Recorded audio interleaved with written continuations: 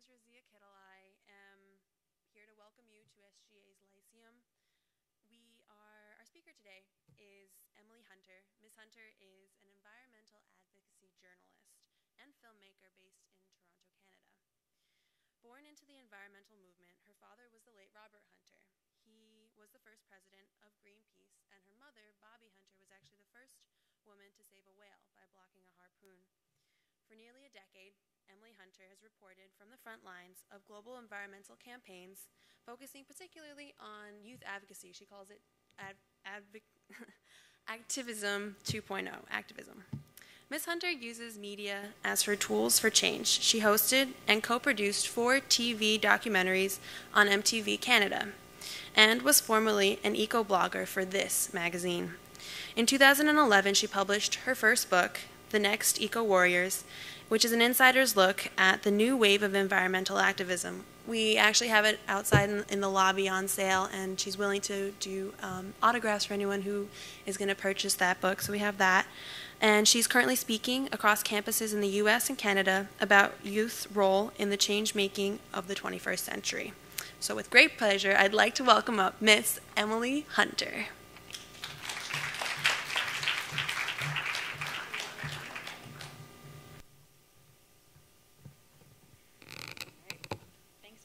Thanks for coming out.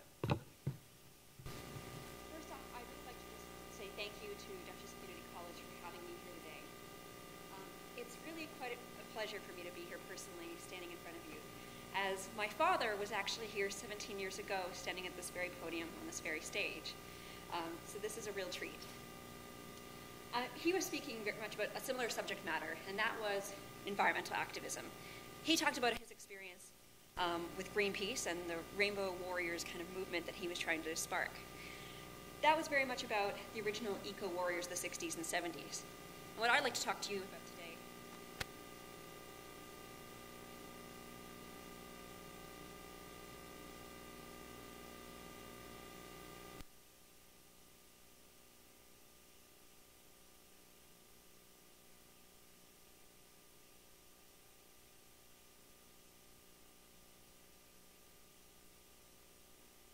because over the generations, young people have organized, have devised new dreams for their world, and have acted for a just and sustainable planet and society, rooted right here from their experiences on campus.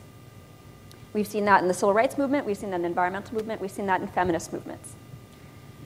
And so, again, it is really a pleasure to be here with you today. But now, when one thinks about today's environmental activism, and one thinks about the state of the world today, things are very different than they were in the 60s and 70s, obviously. One might think that we're very much even losing the battle for our planet with the multiple crises that we face. For me, as an environmental activist, I'm practically an activist born out of the womb, my mother's womb. I've seen the highs and I've seen the lows over the last 29 years of this environmental movement, this environmental fight. And I've very much been burnt out many times, feeling utterly depressed, almost giving up multiple times. Yet, despite it all, I do feel that there is reason for optimism. Not naive optimism, rational optimism. This is because, as my years as an environmental advocacy journalist, I've been documenting the most exciting and promising trend. That of a new generation of eco-activists that are emerging, that are beginning to tackle some of the greatest challenges we face today. What's really interesting, though, and they probably don't even fully know it, is that they're actually beginning to redefine and reimagine what is activism in the 21st century. Moving beyond just the stereotype and beyond the limitations of that identity, and into one that reimagines how we can affect change in new ways for ourselves. Now, this is not a story we're typically told in the media and so forth. But today I'd like to share with you what I've been documenting about this generation's environmental fight, as I think there are larger implications to a cultural shift at hand. Now, before I get too ahead of myself, I want us to first radically rethink the term activism altogether. This is a famous street art by Banksy in the UK, and I like to point out to it because it's not quite as demonized as of the imagery activism is today. Yet, what we typically get in the media isn't images like this that kind of confront and challenge the stereotype. But instead, in the media, we get images like this. We get clashes with police, lots and lots of banners, maybe even some smashed windows these days. The world of activism seems very much far removed, inaccessible, and unrelatable for most. Also, when we think of the past social movements, or actually we think of any kind of social movement, we get shown more of the past than anything, but we get shown images like this. It's from the civil rights movement, Gandhi, the liberation movement in India, the feminist movement, and so on. Social change seems like some great phenomenon that only happened in the past, never to really happen again. Especially when it's coupled with images of perceived failed social movements of today. We get shown the failed story of the Egyptian uprising and others. So we're effectively told that the world's problems today are far too complicated to make any meaningful change. But this is only one story. A story that demonizes activism, a story that belittles the effectiveness of social movements, a story that gives us very few avenues to affect change today. Now, stories are important, don't get me wrong. I live my life around stories, but stories can really help shape our worldview, from media, books, to movies, you name it. They can help shape our understanding of ourselves, our society, and our role in our world. But stories can be rewritten, and a new story can be told. So I would like to share with you today the story that I like to call Activism 2.0, of a new generation reimagining the culture of change-making. Now, the first story I'd like to tell you, to give you a little bit of context into this work, is my own story. So, as I was mentioning, I practically was an activist since I was young. No, I don't look like it from this picture, neither does my family. But behind it is the fact that my parents, as mentioned, were the co-founders of Greenpeace. My dad there in the corner is the first president of Greenpeace, leading the first anti-whaling campaigns. And my mother, there in the corner, was the first woman to save a whale by blocking a harpoon out to sea on the small Zodiac boat you see there. My parents, along with original eco-warriors like them, the original founders of Greenpeace, had won numerous victories in those days, from saving whales, to stopping nuclear testing, to helping to spark a mainstream environmental movement to shape the public's consciousness on these issues.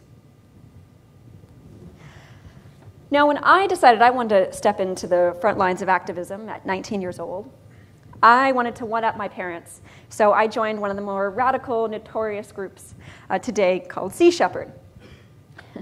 So that's me with the controversial Captain Paul Watson. He is right now running from Interpol and hiding at an undisclosed location. I like to call him Uncle Paul. But you've probably seen Sea Shepherd, or might know of Sea Shepherd, as they have the reality TV show Whale Wars.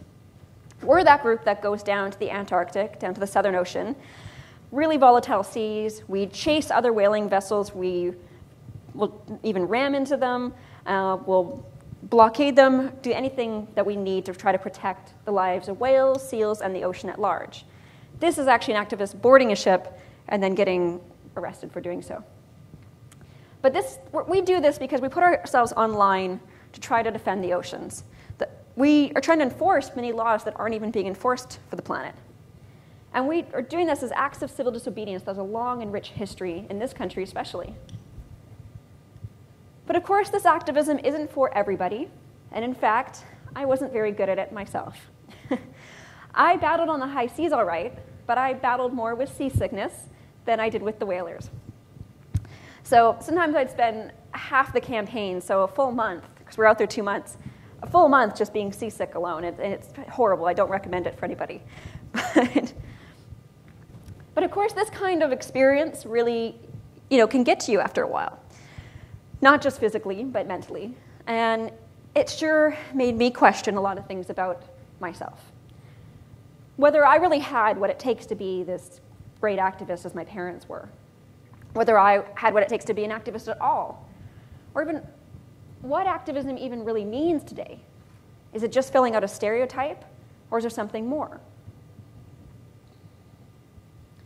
Now, around the same time, just as kind of my activism was beginning, my life changed dramatically.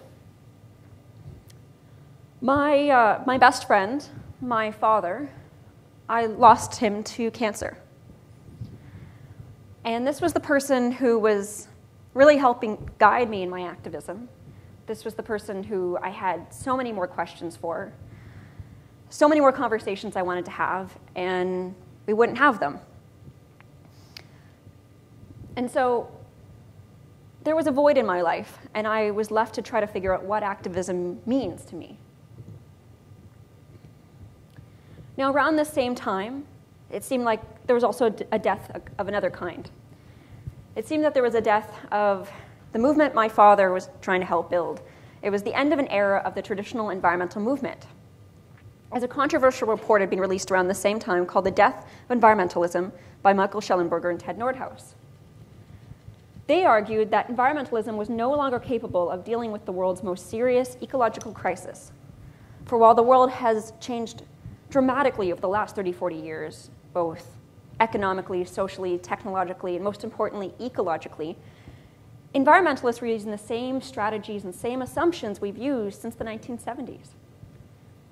But in the face of climate change, one of our most gravest environmental crises yet, the same old, frankly, protesting, the same old political lobbying at UN summits, trying to sway our politicians to do the right thing, just isn't working anymore on this front.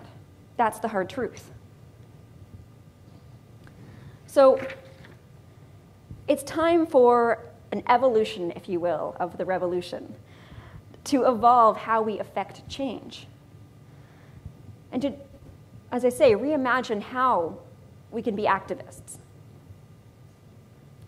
Now, over the last 10 years, in my pursuit of trying to find what activism means today, I've been documenting the work of environmental activists around the world. And I've come to realize that this new generation of change makers is an entirely different breed from the past. They had diverse identities, voices, faces, and tactics. They are taking down the barriers of what it means to be a change maker. It's no longer just about joining a specific group or getting tattoos and getting dreadlocks, though I do admit I have tattoos and I once had dreadlocks. But nevertheless, it's not just about protesting or ramming into boats. Instead, this next generation, I believe, is pushing past the limitations, pushing past this identity, making it something more by looking at outside-the-box approaches and making activism to be something of our own accord, defining it for our own generation. Now, when I talk about youth, particularly youth environmental activists, I want to explain that I'm speaking about Generation Y, millennials, our generation. I focus on them because I believe that this generation can make a significant impact, and we are making a significant impact. But I want to say that generations past have also played important roles. And I don't want to belittle that in any way. They have played extremely important roles, and people of all ages today, of course, play meaningful and positive roles in today's struggles. But the focus of my presentation here today is on this generation, because I do believe that they are this missing piece of the puzzle when it comes to the environmental fight and social change. Because I say that we're missing because people pretty much think that we're like this. We're this young generation that isn't given much credit or will or say in the events happening in our planet. People don't really expect much from us. We're said to be apathetic or disengaged. However, I believe youth are, and always have been, an X factor for social change. And our role is ever more important now.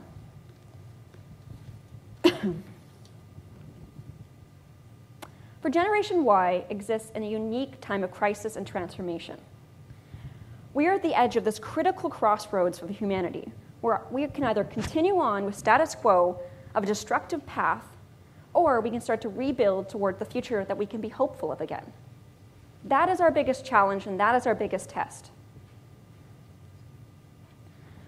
Now, I think it's important to take some time here to kind of outlay the crisis that is before us, before our generation.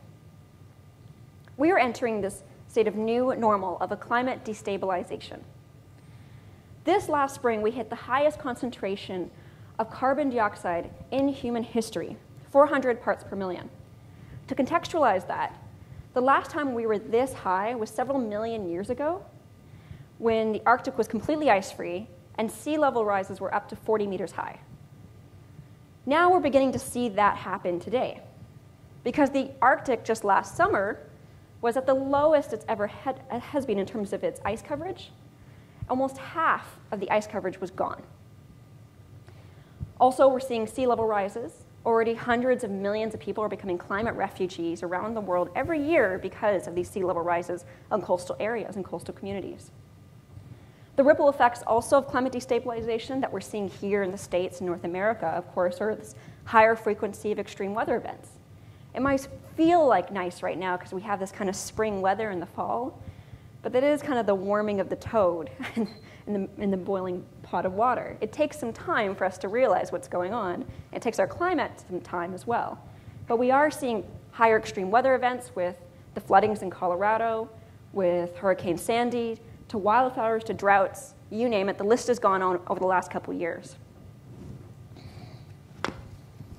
So this is the world that lays before us, before our generation.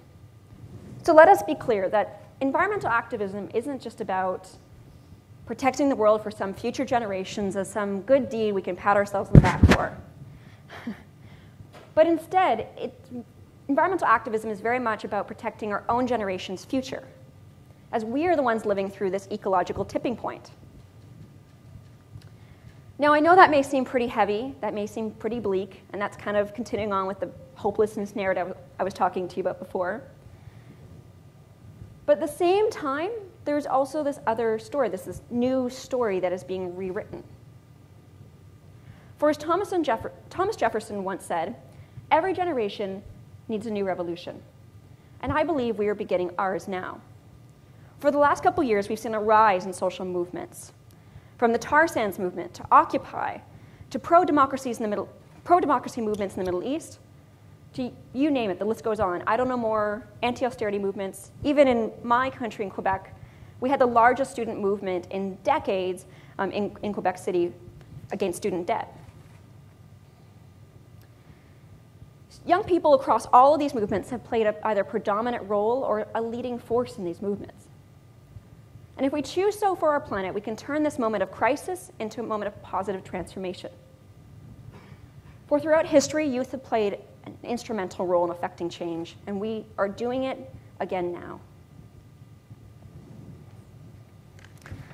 But before we can truly understand our generation's role, I want to go over a brief history of the environmental movement just to be able to locate ourselves in what is happening and why it's so unique of what is happening today.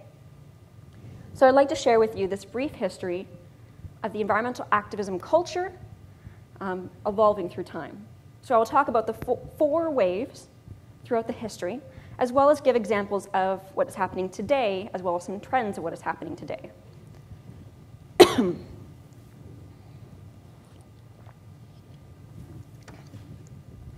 So to structure this piece of history, I first want to go over the Activist Handbook by Aidan Ricketts. He talks about the 4 stages of the activist journey, which not only gives us better understanding of how we ourselves individually evolve in our activism, but how social movements can evolve through time. So the first one is an awakening stage. This is where one awakens to the environmental issues and has a yearning to affect change. The second stage is the spark stage, where one sees that they can actually affect change with their efforts. The third is a loss of innocence stage, where one sees that the issues they fight for are far more complex, and there's corruptions that ensue that make it more difficult to fight on these issues. This can also be where people tend to kind of give up in their activism. But if they carry on, the next stage and a final stage would be towards system change, where one readdresses their own activism efforts, and also where we look at the underlying root causes of what we fight for. So this first stage, this awakening stage, really came about in the first wave of the environmental movement, when we look at the history. This started in the late 18th century to early 19th century, so this movement is actually several hundred years old. Now, this was the awakening stage because the early pioneers of this movement really saw that there was this reckless exploitation by the lumber industry of many forests in North America that was happening from the Industrial Revolution. These early pioneers that saw this were, ironically, hunters, fishermen, and sportsmen, not necessarily youth at this time. They were those individuals because they spent the most time in the wilderness and they saw the effects of the lumber industry. Now, one leader to name in this movement is John Muir, of course. He was a naturalist writer, and he was also a bird watcher, and so he spent a lot of time in nature seeing what was going on. He had a passion for protecting the Sierra Nevada, and he wanted to protect these natural spaces from the Industrial Revolution.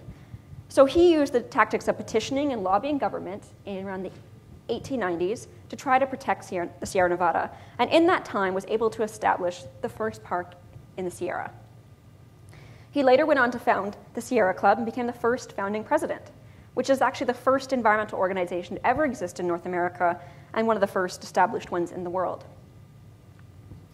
What happened, what was significant about this wave is that it was because of these early pioneers, it was because of this first wave that we have many of the park systems today. After this wave, a cascade of laws emerged to protect parks and natural spaces like the Sierra, Yosemite, and others. Now, the second wave, this spark stage of what I was talking to you about, really started with the 1960s, actually even a time before then, of this image. This image of the nuclear blast that hit Hiroshima, Japan, the mushroom cloud that we see here, really was this, perhaps a simple image, but an image that changed our consciousness. It changed us because we realized that we had the power for self-destruction.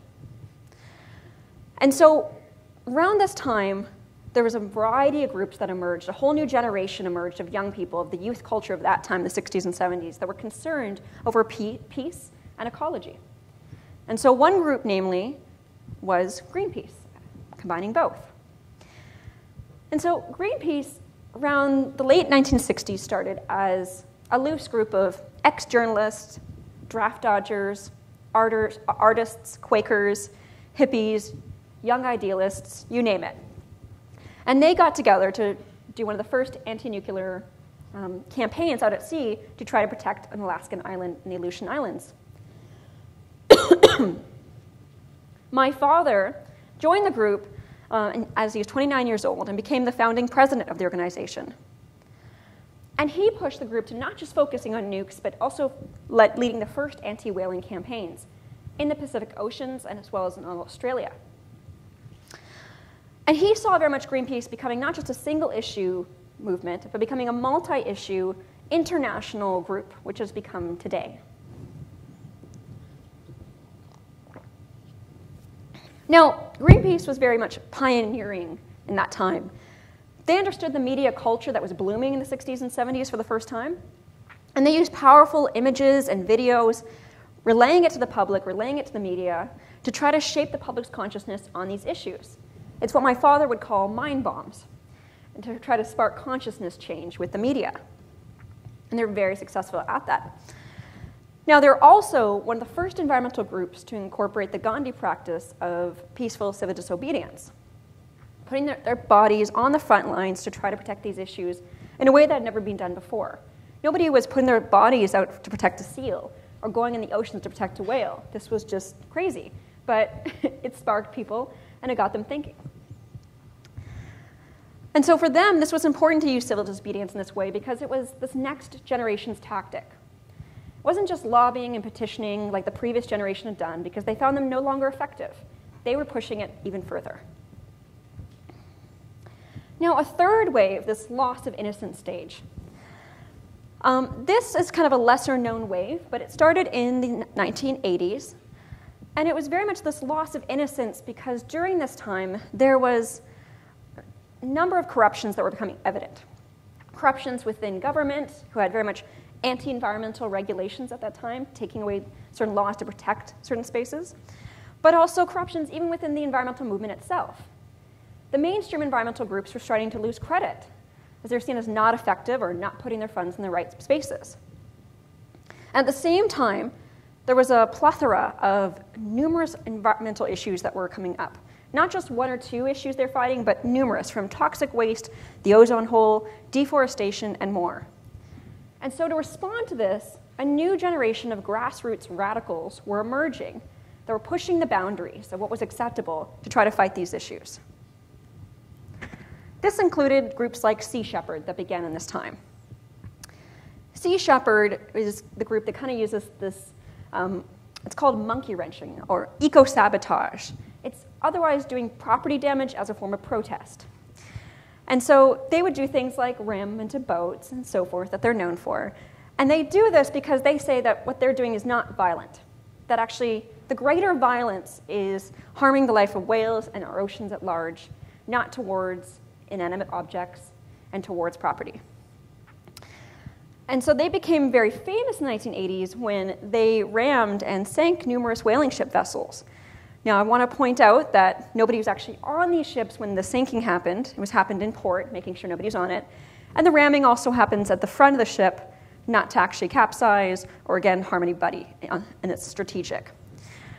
But nevertheless, they were very controversial, really got a lot of attention for doing it. A number of people, still to this day, are trying to track the Sea Shepherd activists down. So whether you agree with this or not, this was this kind of radicalization that was happening around this time. Another key trend that was happening was, I guess you could say, a diversification. For the environmental movement has a history of predominantly being run by privileged culture. And really what needed to happen was a bridging of both social justice and the environment. And that was happening with the environmental justice movement. For in the 1980s, it was becoming clear, reports were coming out, that issues of poverty and inner city issues that were not considered environmental typically by mainstream groups were actually extremely important and actually did relate to the environment. So while the mainstream groups weren't picking up on issues of poverty, inner city issues, the environmental justice movement was.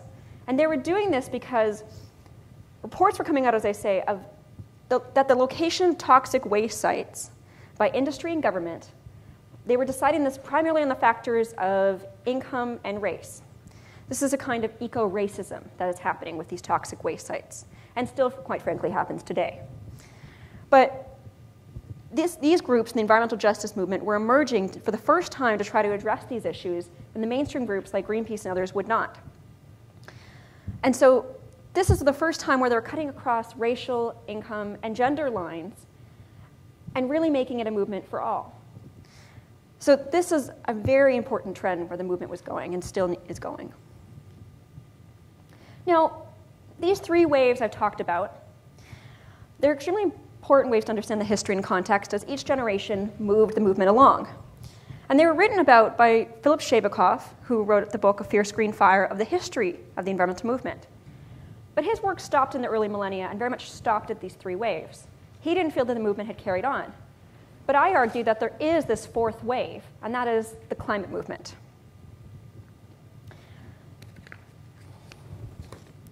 Now, the climate movement has had many different triggers. One could say an inconvenient truth had helped spark a mainstream awareness about the issue. But others would point to the UN climate report that came out in 2007 that was named climate change as unequivocal that it was man-made and that it is happening. But others would argue that even in 2005, Hurricane Katrina is what really made this all resonate, what made the message of Al Gore, what made the science resonate with this real-world disaster. Now, with these kind of global alarm bells ringing in climate change, what happened was really interesting, because around this time, it started to become everywhere. Climate news was everywhere, the environment was everywhere, it was mainstream, it was vogue, it was popular in a way that it had never quite been before. To such a level that it was in fashion, it was in clothes, it was in cars. Earth Hour had 1.3 billion people participate one year. And almost every magazine had a special green issue, including Sports Illustrated. I'm not sure how it was environmental. I think the girls were wearing green bikinis. But nevertheless, it was everywhere. Now, what was even more important around this time, in my opinion, was that what was emerging is a youth climate movement. This is where young women and men from all corners of the world were being represented and having a voice in this movement. This was important because this is obviously a global issue, needed a global response in return. How they were doing this was the powers of the internet. This is our tactic, our 21st century tactic. We're using the powers of internet and social media to connect, to inform, and to act in ways we can never do at a scale we can never do before, not just locally or nationally, but globally. This is our greatest mass communication device, and we have access to it. Despite the powers that be trying to do censorship laws and get it out of our grasp, right now we have that megaphone to society. Now, these were all promising trends in around 2009. But then Copenhagen happened. The UN Climate Summit to create an international climate treaty that was supposed to be dubbed our best and last chance to fight climate change. But like other UN summits before it, it failed. Copenhagen turned to Floppenhagen within a few weeks.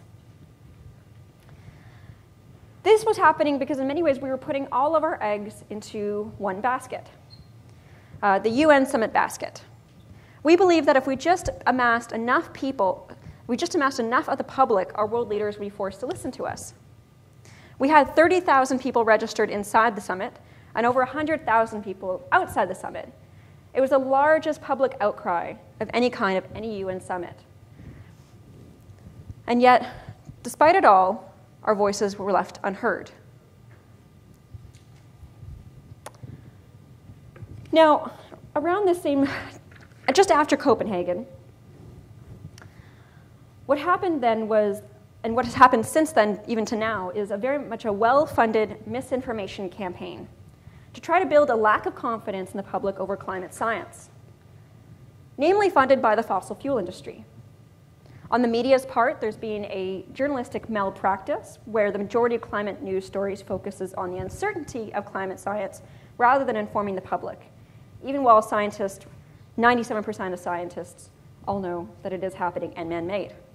It's so far, such a journalistic malpractice has gone so far that even major media conglomerates like the Koch brothers make it a policy that reporters can't utter the words climate change or global warming in their stories.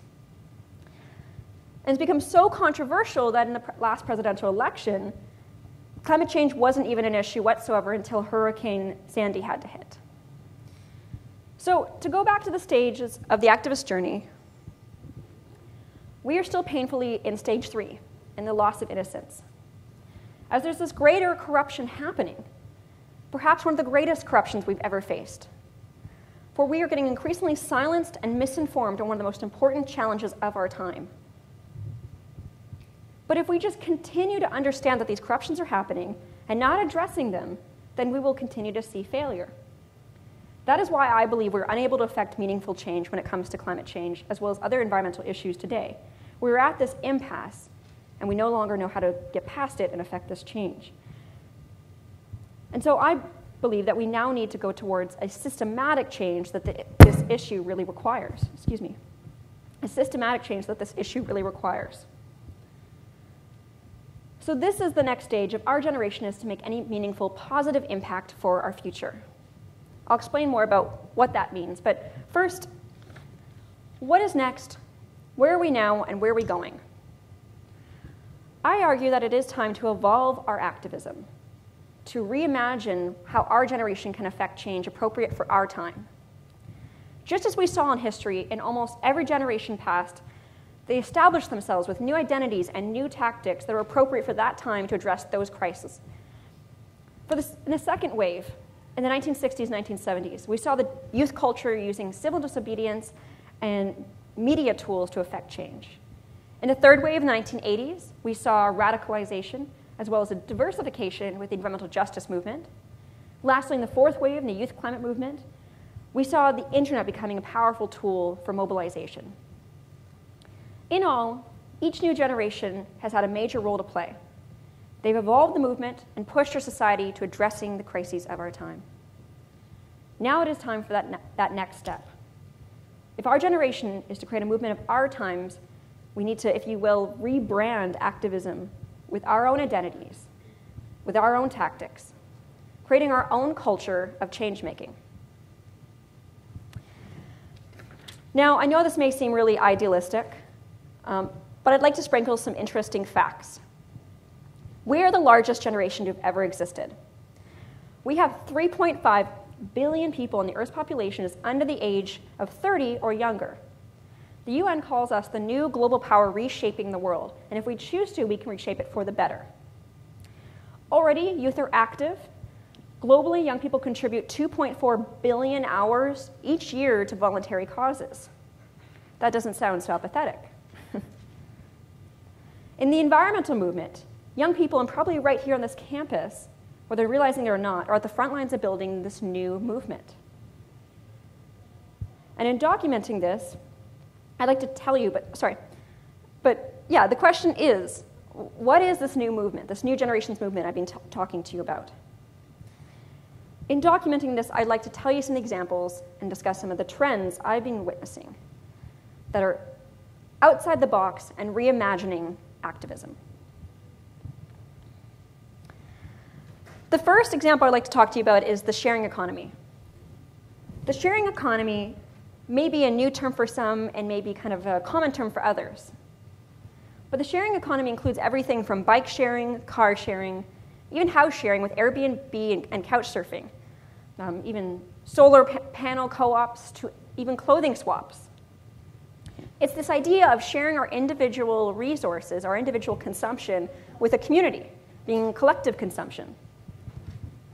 This not only reduces the demand of goods and services, reduces our consumption levels, makes a more positive impact on our planet, but it also helps foster community and collaboration. Now, one example of this is the Tool Library project. Like a regular public library, resources are lent or shared out to the community. But instead of lending out books, it's lending out tools. In Toronto, my home city, there's a group called the Toronto Tool Library, and they're lending out a variety of tools, everything from repairing bikes to gardening to even 3D printing. Very, very intricate stuff can be printed through there. Now, this might not seem like an environmental project, but this is the kind of outside the box of activism I'm trying to show. For this is supporting a do-it-yourself culture of fixing, repairing, and even making things ourselves rather than constantly hyper consumption. These are some of the projects that members of the Tool Library have actually built. So one built their own desk. Another has actually repaired a small little garden area into an art space. And others have also built community gardens that were just a pile of weeds. People have done amazing projects with this. Why is this important? Oh, excuse me. And so, why is this important? This is important because it's not just about fostering tool lovers and people who enjoy using tools, but actually helping to foster this idea of the sharing economy. Here's a little video I'd like to share with you of the Toronto Tool Library.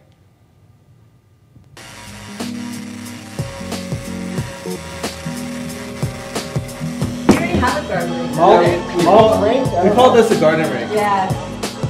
Tool libraries exist in other places, just don't exist here in Toronto yet. And this is the first one of its kind. So we thought this was a great opportunity to do something great in the city. And Parkdale, the neighborhood that we're in, is a neighborhood that I think we think could really use it. So we're very fortunate to be able to access space here and provide this kind of service for the community. I was working at a big accounting firm, and I was working for mostly large corporations. And I just realized it wasn't really fitting with what it is that I was most passionate about. And I felt that my skills could be used in better ways. We don't think this economy is working very well for the environment or for people in general.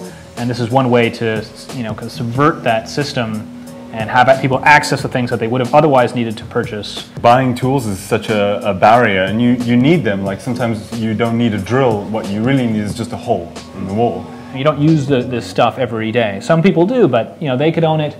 But for the most part, The vast majority of the population just needs to access it occasionally. Yeah, we had to buy this, so for painting, but this will be in library inventory after we're done. There. Yeah, see, it's engraved. There you go. There's the engraving. TTL, Toronto Tool Library, and we have our coding system there. So we're just in the beginning stages of the project. We just have a bunch of volunteers tearing down the ceiling, putting up drywall, and engraving tools, and inventorying all the huge donation of tools we've gotten so far.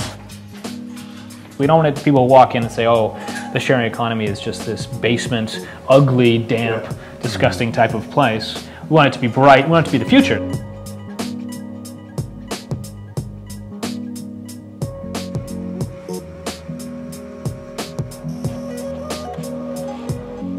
We opened our doors March 23rd. It's been a few weeks now, and we've had tons of people come in, even people just excited about the project, just want to see the space. And this is just the start, right? So, there's going to be more and more buzz as the word spreads. How's it going? Hey, good. Got my drill and my screws. I'm building a chair. It's hard to just buy all these tools and then store them at your house. Being able to come here and just take them as you need them and then return them is definitely way better. People are here just because they want to be part of the project. They're very excited about it, and it fits with their vision of the world, and that's what we want to connect with. I like the economic aspect, the environmental aspect, and that's what I think people are looking at when they come here. It's just such a beneficial project. It just seems like the next step forward.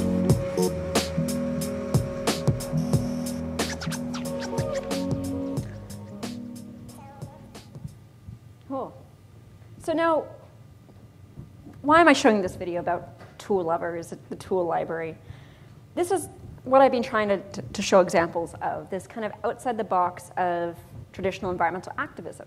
Here's an accountant and an administrative assistant for a college. They got together and they built this project to help foster the sharing economy, as well as be a way to try to make a positive impact for our planet by sharing these resources. And this is the kind of system change approach that I was trying to address earlier. Because this is really much about redefining activism as well as changing our current economic model with a real-world community project. For these kinds of sharing economy projects that are going on are actually challenging our current infinite growth-based economy model. Now, typically when we talk about system change, we're talking about political system change. But that's only one part of the battle. Another system that we're just beginning to really be more critical of, beginning to try to address change on, is the economic system. Now, the economic system and the environment don't always go hand in hand. In fact, they're usually considered polar opposites, and the economy always takes precedent over the environment.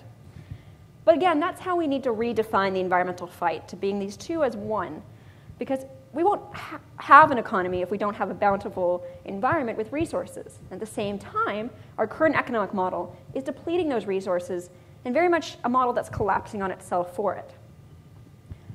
But when I speak about the economic system, I want to be clear that I'm speaking about the infinite growth model. Growth of industry, growth of consumption, growth, growth, growth. Growth sounds nice on paper, but like this cartoon shows, infinite growth is just an impossible model on a finite resource world such as ours. It does not take into the account of the limits of our resources or our ecosystems, and it teeters us off a dangerous edge. Very much it becomes destructive growth and exploiting both people and the planet. So this is where the alternative model, like sharing economy projects that actually we have all around us, we don't even know that they're fully sharing economy projects, but they are. This helps us to pool our individual resources, our individual consumption as collective.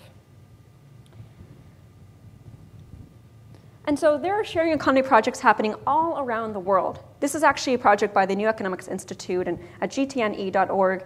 They've created a mapping system of all kinds of sharing projects, co-ops, tool libraries, bike sharing, even individual public bank sharing, if you can imagine that. So all around the world, this is happening. And this is not meant to be some type of utopian vision for the world, but it is an alternative to our economic system, and it is filling the gaps where our current system lacks, and ultimately, one day, building that alternative for us. Now, another trend, another example I'd like to go over is the online movements. Now, when we think about online activism, some argue that it encourages more passivity versus participation. Some calling it slacktivism, armchair activism, or my personal favorite, keyboard warriors. Yet for the youth climate movement, the online movements have been really important because it has helped to continue to foster and grow and maintain the youth climate movement in all this time where there's been a lot of criticism and backlash. The youth climate movement has continued to thrive with the internet. But the key is, as long as we can turn that online movement into offline action and mobilize, then the internet can be a powerful tool for change. One group is doing just that. It is 350.org. Now, 350 is a global online climate movement spearheading real-world campaigns to fight climate change. For 350, use the power of their website as a type of social networking platform. People can visit the platform, they can create their own campaign page and set it up on where they're located, or alternatively, people can find them through this geomapping technology and actually connect with a close group to them. In this, absolute strangers are coming together in the online terms as well as to create real-world actions to fight climate change. This platform has proven so successful that in 2009, people organized 5,200 climate demonstrations and rallies in 180 countries. And again, a year later, after the failed Copenhagen summit, the movement continued with over 7,000 events in 188 countries. That's just a few countries shy of the whole world. And they were doing such things as in 2010, they had work parties, which was everyone got to work on climate change themselves instead of waiting for the politicians. So things like installing solar panels on schools, retrofitting homes, even building flood dikes. In Canada, I had the privilege of helping to coordinate this, and in every province and territory, even up to the Arctic, we had a work party. Now, the lesson with them, and so actually because they were being so successful, CNN has actually said that they've created the most widespread day of political action in the planet's history. So not just environmental action, but any kind of political action. Now, what's interesting about them isn't just that they can transfer the online to the offline, but that they're finding ways to collaborate with diverse groups. They attempt to connect with labor unions, farmers, indigenous communities, artists, musicians, celebrities, sports teams, students, and teachers, as well as faith-based groups, almost any and all sector of society. They do this by giving these communities their own voice, own representation, and autonomy in this movement, rather than trying to dominate the whole conversation, as some groups tend to do. So this is significant because we must take down these divisionary politics of the past. Divisions between different environmental groups, division between different issues, different egos, but also the divisions between ideologies, if you will, between this is social justice, this is economic justice, this is the indigenous fight, and they're not environmental. But instead, we'd be more stronger and more resilient if we connected our issues and our fights with the millions, if not billions, of people fighting towards progressive causes, building this larger community of change makers. For if we can take down these barriers, if we can connect the dots with all these groups, with diverse groups, struggles, and people, and whatever issue we fight, then it becomes this greater movement, both online and offline. It's what Paul Hawken would call in his book, Blessed Unrest.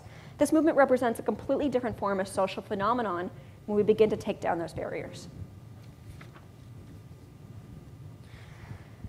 Now, this brings me to my last point. Just as we are reimagining the environmental movement, we can also reimagine our own individual activism. For again, if we think outside the box of the stereotype of activism as not just being banner waving, instead imagine using our own unique individual talents, skills, and abilities as tools for change, then anyone can be a change maker. And if we use our diverse ingenuity, creativity as a generation entering the workforce, then we can affect many revolutions in almost every sector of society. Here are some examples of individuals that are using their own individual unique talents for change. One group that I'd like to mention is Our Horizon. This is a group of artists, designers, and lawyers coming together, building a labeling campaign, a warning label campaign. Just as cigarette warning labels has delegitimized big tobacco industry, warning about the health effects of nicotine, they want to do this but targeting big oil. They're using art and design, creating these simple but effective labels to target the oil industry by warning about the planet's health and our own health impacts of climate change.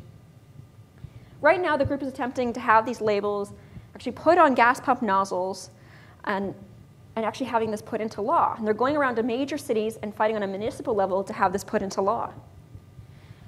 That way, every day that the public goes to the gas pump station, they're faced with the realities of climate change. And this also helps to create a culture that is critical of the fossil fuel industry rather than manipulated by the fossil fuel industry. Another group is the Blackfish. This is a European-based group that are a group of techno-whizzes, geeks, and hackers using innovative technology to try to protect the oceans. The Blackfish is attempting to try to stop illegal drift netting operations. These are indiscriminate nets that go for miles and miles long, sometimes getting lost at sea and becoming ghost nets. But they're kind of called the curtains of death, as in the Mediterranean alone, 10,000 cetaceans, so whales and dolphins, are killed every year in these nets by getting caught and suffocated in them. That's more whales and dolphins than in any other hunts around the world. And very few people are doing anything about it, but this group. And what they're doing to respond to it is they use unmanned aerial vehicles, so otherwise known as drones, not attached with guns or weaponry, but attached with cameras to try to document and stop the illegal operations. Previously, we think of drones being used for military use, but they're actually trying to use this for social change ventures and see a lot more possibilities in that. Now, this summer, I got the privilege of filming them for my documentary series, and I'd like to show you, it's very rough, but I'd like to show you a little rough cut from their operation. Now, pretty much everyone's coming along, isn't it? Yeah, and the main strategy in terms of the coming days is still on Activism. We do this for one night because we want to make sure we stick to the main strategy of focusing on Activism for the coming days. Yeah. Also because, well, there is a potential for, for trouble.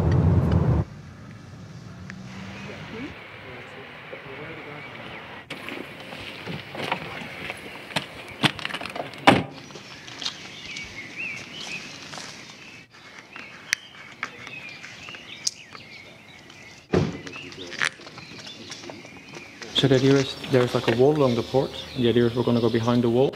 The idea is that I think two people are going to stay in the port and they're going to see if anyone comes towards us, or also, alert us when ships are leaving. Okay.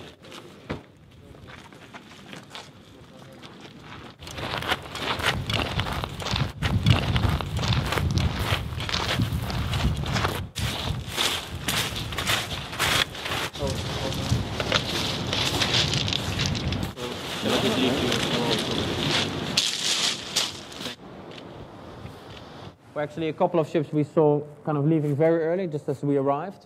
They're heading towards a fishing area very much known for drift net fishing. The UAVs, or known as drones, what they allow us is to actually have aerial surveillance. The fact that you have a drone that can fly over the port and can document, what ships are there, that's of course a massive advantage. The problem with drift nets is that they're very non-selective, so they pretty much catch everything in their path. They're often referred to as curtains of death or walls of death because everything that, any animal that approaches the net gets entangled, gets stuck, suffocates or drowns. Yep.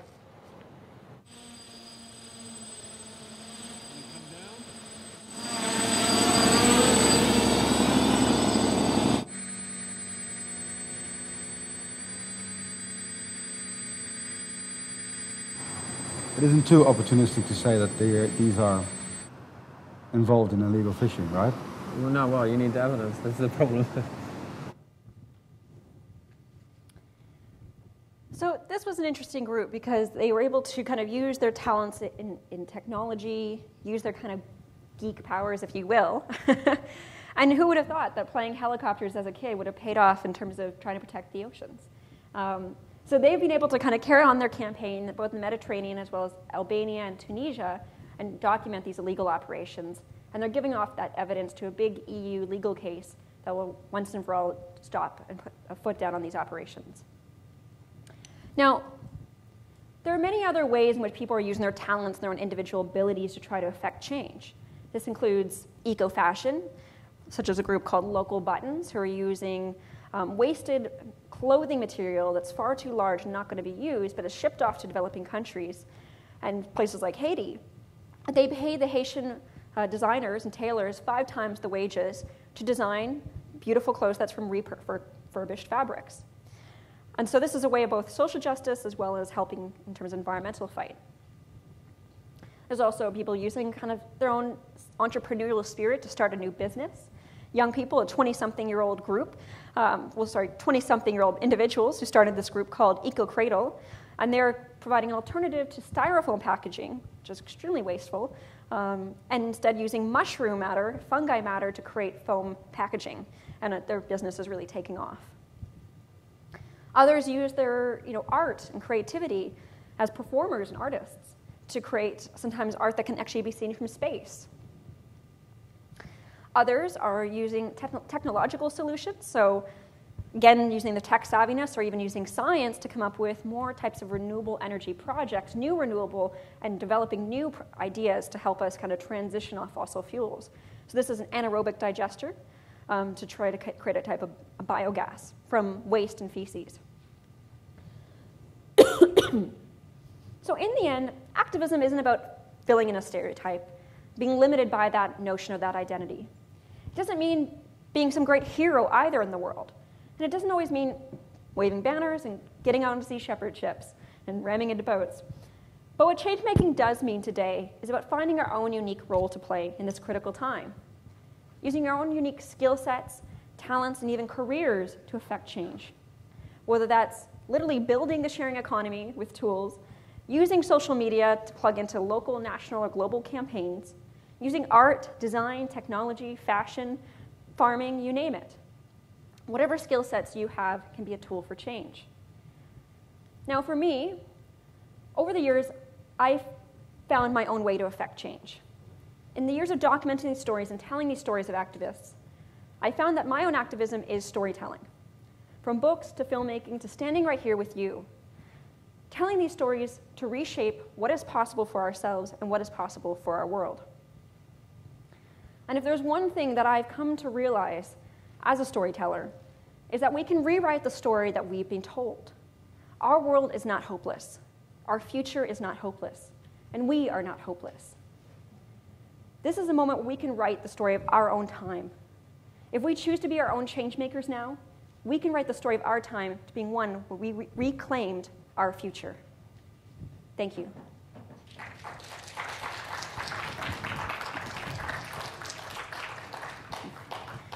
So if anyone has any questions, I'm happy to answer any questions. Otherwise, I'm happy to talk to you individually as well. Yes? In these hard economic times, I suspect they exist in Canada as well. Where young people and middle-aged people have difficulty finding jobs. How is that impacting on the environment? Are individuals drifting away from the work and self-survival at this point versus, Maslow's hierarchy of needs? Once your basic needs are, food, shelter, security are met, then you start getting concerned about the, other more benevolent issues like concern with the environment. Sure. As these other needs are not being met at the end of the economic recession worldwide, how does that impact, or how does that be seen within the Okay. So the question was, how is the harder economic times affecting the environmental movement and groups from not maybe necessarily reaching their full goals? So certainly, yeah, the economy has had a crunch on everybody in every group and every sector. The environment is not excluded, but yeah, in many ways, I mean, funding, donations, as well as government funding, a lot of those things are getting cut or reduced. In Canada, for example, a big bill, an austerity bill, actually went through last fall, kind of just swept under the carpet, if you will, of actually cutting a bunch of in funding for environmental science, particularly climate change research that was being done, as well as helping to protect some of the parks and helping to protect against some of the toxins and damages that could be done by industry. So it kind of creates a bit of a free-for-all in that way. And the many, many years of getting those laws in place are kind of being swept under the carpet for a budget bill with our Prime Minister. So our Prime Minister, yeah, is very much this kind of anti-environmental administration and pushing for the tar sands project and so forth. So that was very much a way of continuing on industry and not giving a lot of respect or care or protection for our environment. We still get perceived as this great environmental leader, but that's been gone since 10 years ago. So we're kind of more a saboteur. But so certainly the economic impacts has affected it. But I think sometimes, you know, it's an excuse by government sometimes to cut those funds as to promote more big industry to continue on, such as the case in Canada. I would say, you know, there is the ways of young people particularly trying to get around this, such as the case of the Tool Library, where they understand that both the economy and the environment need to become an issue of one, instead of always constantly seen as opposites, because as long as they're perceived as opposites, the economy will always take precedent. Jobs will always take precedent. These things will always take precedent over the planet.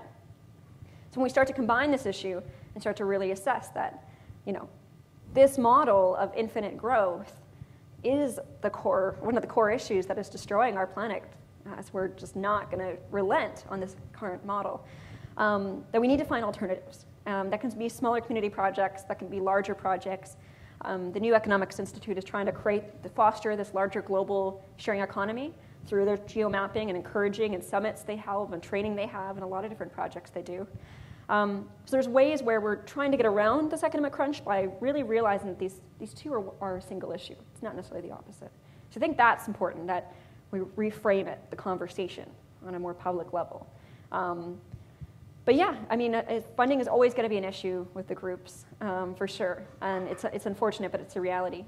But I think as long as we can kind of find alternative ways to keep doing the work and passions that we are passionate about and not giving that up, then that economic system isn't winning. So I know lots of activists, and I myself, you know, we find creative ways to fund our individual work, you know, and while still not giving up on our passion for making change on these issues. So there is creative ways of working around it, is my long about way of saying it. Well, any other questions? Yes. You were mentioning government support and nonprofit activism. Has there been any sort of like business or for-profit that can have working together to make a zero profit while Yeah, absolutely. I think more and more businesses are doing the 3 Ps, people, planet, and profit, and that kind of based model. So I think a number of businesses, actually there's a whole new stream coming from called, I think it's B Corp, no, there's a whole new structure coming about where it's not just the for-profit or nonprofit model, but they're starting to actually merge the two a little bit, that you can actually profit but also use that for some social good. They're trying to kind of merge those avenues. A number of businesses are trying to go in that direction. Not even just environmental, there's also Future of Bosnia is one project, for example, that creates a branding of clothing, but puts that towards a Bosnia foundation to try to actually help youth affected by ravaged war in their country to get the training to become leaders, entrepreneurs, and set a new course. So there's those kinds of projects happening. The Tool Library, again, they're a nonprofit model, but yet it also runs almost like a business with memberships and whatnot like that. So there's ways of doing that kind of stuff. I think that's also the future of redefining environmental activism, is starting to think of ways that we can sustain ourselves almost like a business, but it's not, geared and motivated by a profit alone. There is a social change motivation there as well to use those funds in a positive direction. So yeah, a number of groups are definitely going in that direction. The last one I had shown you of the biogas anaerobic digester is called ZooShare, and that's in Toronto, and they're using actually the feces at the Toronto Zoo and have made a business model out of it, working with the zoo to use all that feces that would otherwise become methane in the atmosphere and using it for biogas to help actually reduce some of our electricity demands. So it's really cool, and it's a really cool business model that they're doing. And they're a community invested project where people get community bonds to support them and invest in that. So it's not as big an investment as fossil fuels, but it is an investment in businesses like that. So yeah, I think that's definitely the direction, more of the reimagining Activist 2.0. Cool. Well, thank you so much for staying, and if you want to have individual conversations, I'd be happy to. So thank you, everyone.